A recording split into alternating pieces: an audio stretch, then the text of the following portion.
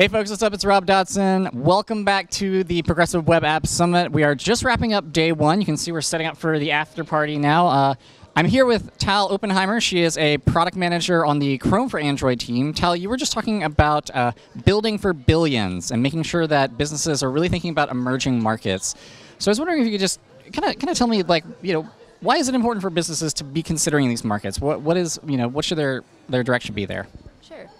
What we've seen across the board when we're actually thinking about building experiences for everyone is if you actually want to reach as many people as you can, the growth that we're seeing in internet users is very much in emerging markets. And so when you look at internet users today, we actually see that the majority of internet users are in India and China, and the United States still has quite a bit.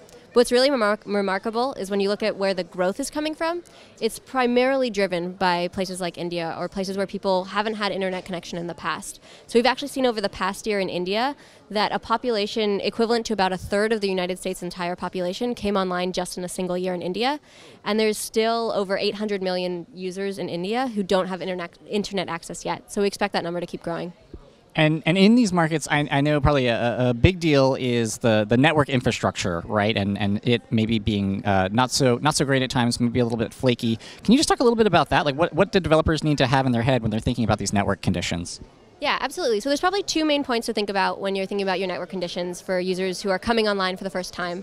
The first is that the network conditions can be spotty and they can be slow. So we actually see that globally, a metric from 2015 found that about 60% of cellular connections around the world are 2G connections. But in a lot of these areas where people are coming online for the first time, we see this closer to 2/3 or 66% of all connections are 2G. And that's ignoring 2G-like speeds, which is actually a much bigger portion of connection types. So the speed can actually have a really big impact on how long users have to wait to even get to your experience in the first place.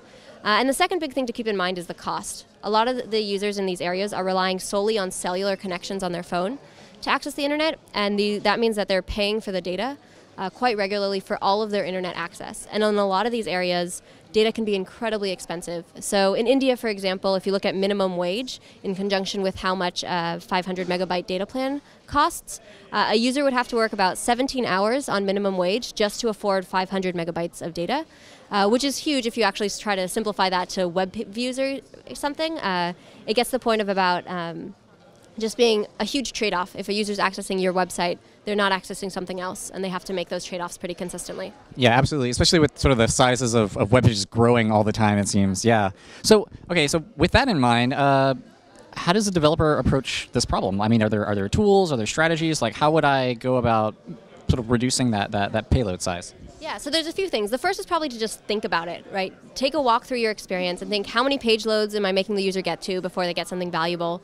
How big is each of those page loads? Actually, on Chrome DevTools, you can see on the network panel exactly how many bytes are being transferred for every page load, both using cache and not using cache. And you can also simulate different connection speeds. So you can throttle your connection to simulate a 2G-like connection, so you can see how long users have to wait. And sometimes it can be 11 seconds, which you might not expect if you're testing on your conditions. So the first step would absolutely be just to sort of test it out.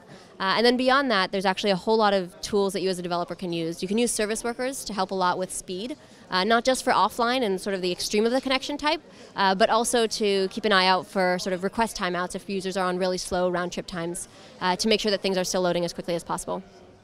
Cool. And if there's maybe like a good educational resource, someplace where I can go to learn more about some of these things, do you have one of those in mind? Yeah, absolutely. So we actually have a sort of Building for Billions website that covers what you should think about when you're thinking about a global audience, and then the tools that we have. So that's just on sort of our developer tools under Billions. Okay, right on. So we can include a link to that site down in the description. Also, if you are interested in catching Tal's talk, it is on the PWA Progressive Web Apps Dev Summit playlist on our Chrome Developers YouTube channel. Go there, check out the playlist. Also, be sure to subscribe. Tal, thank you so much for chatting with us today. Thank you all so much for sticking with us today. We're wrapping up day one, so I'll catch you here again tomorrow for day two of the Progressive Web Apps Summit live from Amsterdam. Thanks.